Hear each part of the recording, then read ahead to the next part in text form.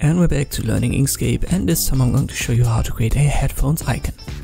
Start with an ellipse, hold Control when you drag that, and you've got a circle. Let me get rid of the fill by clicking on the X, then hold Shift, click on black color swatch to have a stroke. Now use a rectangle, drag something like this.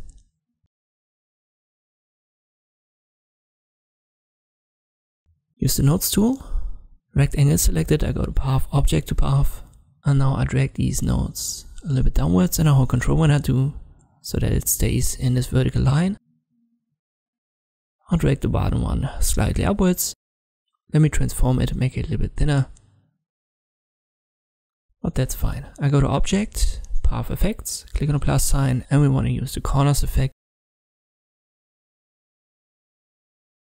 Select all nodes with this node tool, and then drag one inwards. The other ones are going to be adjusted at the same time. Let me use the nodes tool once again. Let me zoom in, but don't drag on these nodes. You're going to adjust the corners, then you have to drag this one, so the one that's outside of the rectangle, to do that. So press Ctrl Z, show you this again. I zoom in, find the one outside, I hold Control when I drag it downwards.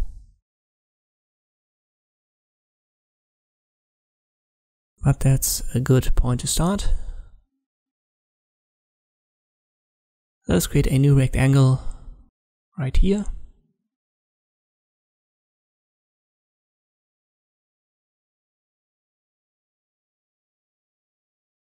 I try to follow these vertical lines a little bit.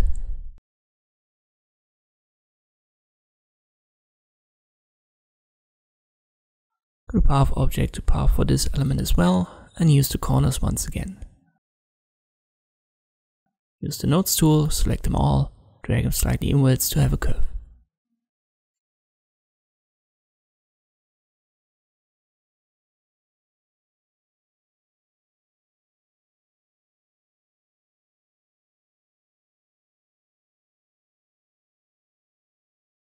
I hold Control when I reposition that.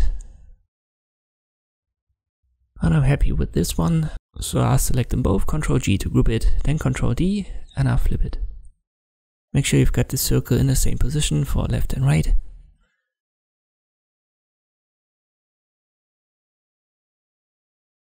Now use another rectangle, let me make that red. And I hold Shift and click on the circle, so this is what I've got selected. And then I go to Path and use Cut Path. I can now delete the bottom part of the circle. And now I only need Object, Fill and Stroke to make this part a little bit thicker. And a stroke style you will find the width. And I guess 30 is fine in this case. Select it all, Ctrl G. And maybe you want to transform it a little bit. And this is how you can create a headphones icon in Inkscape. I hope this video was helpful, thanks for watching, and I'll see you next time.